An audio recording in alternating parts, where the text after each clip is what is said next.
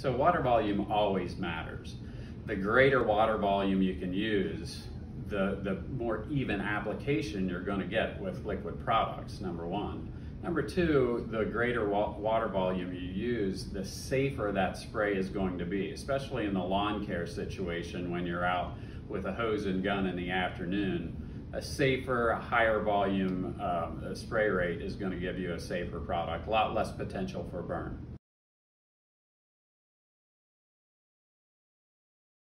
Now, having said that, Foliar-Pak gives lawn applicators a really great opportunity to get some very good technology out at low water volumes. With the use of steel green units and the low water volumes, we can get armament concentrate, we can get carbessential iron out at very low rates, at that 1/4 of a gallon to 1/3 of a gallon.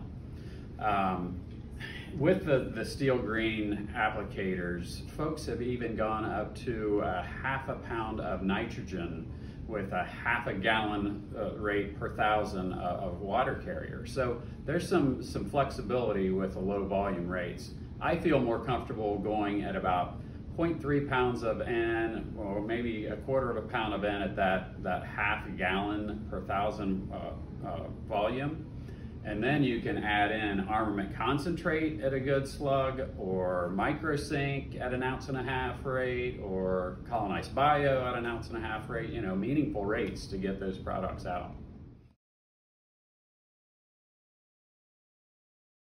And as far as Command goes and water use rates, Command is a low use rate product, usually goes out at 12 to 16 ounces per acre.